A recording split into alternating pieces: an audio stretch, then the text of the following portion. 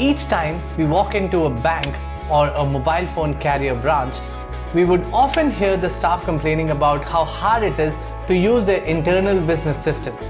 In previous videos, we explored why companies suck at designing their internal systems, and in this video, I'm sharing with you some tips to make your employees happy by reducing their cognitive load when using their internal systems. B2B products like a company's back-end super admin system can be a real struggle for several reasons. First, most of them are web-based, and the large screen size on a browser means that a user would have to deal with tons of information all at once. Second, an organization's operation can be complex, and it would take some serious training to understand what each part of the system means. For example, a trainee banker would have to learn about loans, credit cards, transaction accounts, saving accounts, checks, investments, stock trading, bonds, etc. And each of those functions could be scattered across different web pages. All of that information, if left unorganized, would be a disaster for employees.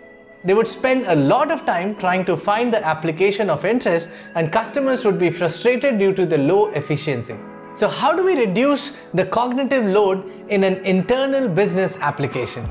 First of all, your design should remain consistent. Using atomic design and design systems efficiently can help you maintain consistency across all of your business systems. Second, enable customization. Every one of us works differently, and allowing our employees to customize their virtual workspace can help them quickly find the application that they are looking for. Third, hide non-essential information. A person from the home loan department doesn't really need to access stock trading functions. Finally, program your systems and automate workflows if possible.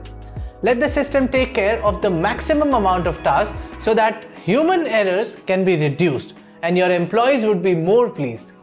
I hope this was helpful. Don't forget to visit our website at void.com. This is San. You're watching UX Tips at Void. See you in the next video.